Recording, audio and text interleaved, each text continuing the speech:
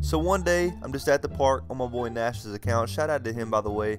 And you know, I'm just running around. I see an invisible Myplayer. So I'm like, yo, let me check out this man's badges. You know what I'm saying? He might be okay. He's got a terrible record, but look at the badges, okay? 1, 2, 3, 4, 5 Hall of Fame badges.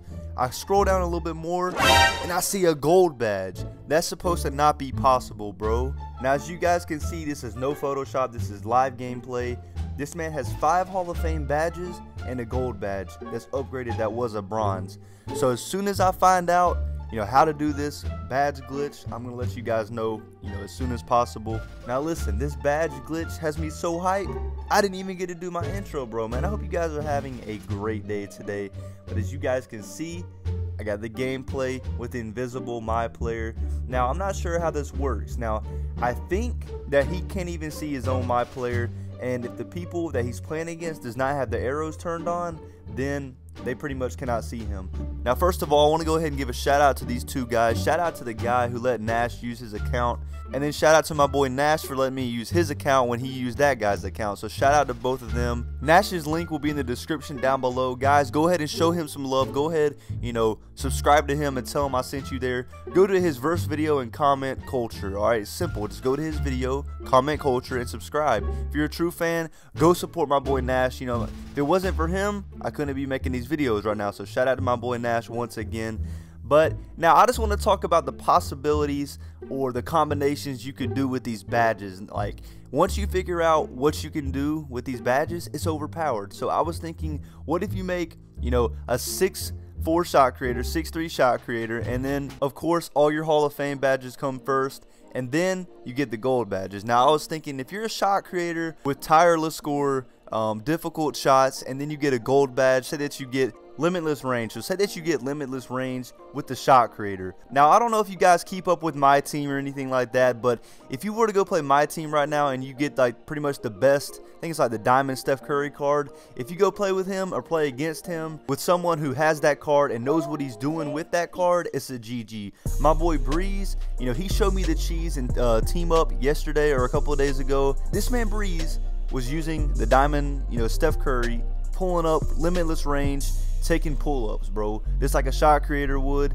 and this man was not missing. Like, it's OP. I'm telling you guys, if we can bring this to the park, it's over with, bro. It's gonna be so fun. The game is gonna be completely broken, but it would be fun. Like I said earlier in the video, once I figure out how you can upgrade your non-upgradable badges to gold, I'm gonna make a video about it. But I'm just sitting here thinking about the best archetype. Like, what would be the best archetype since you can upgrade all your, you know, pretty much bronze badges to gold? Let me know in the comment section and tell me why. Like, why do you think that archetype would be the best? Now, and let me know what you guys would think the worst is. Now, in my opinion, I don't know, I think maybe the lockdown defender would be the worst, simply because all the other, you know, archetypes would have pickpocket on gold and defensive stopper on gold. So I feel like that would be pretty much useless.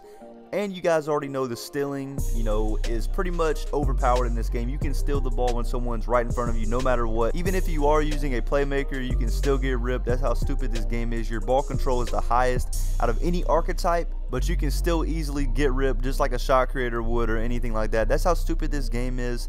But I was sitting there thinking about that combination too with the playmaker. So what if a playmaker had gold difficult shots? Now, you guys already know playmakers can hit shots off the dribble pretty much just as consistent, almost as consistent, you know, as a shot creator. But just imagine from them having a bronze difficult shots and tireless score upgraded to gold, it would be even more overpowered. I don't know. Let me know in the comment section what you guys think about this glitch. Like I said earlier in the video, let me know what you guys think would be the best archetype, and also let me know what you guys think what would be the worst archetype since you can upgrade these badges. I don't know. Let me know in the comment section.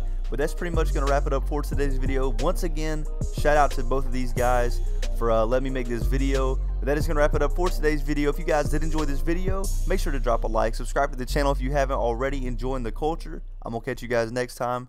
I'm out.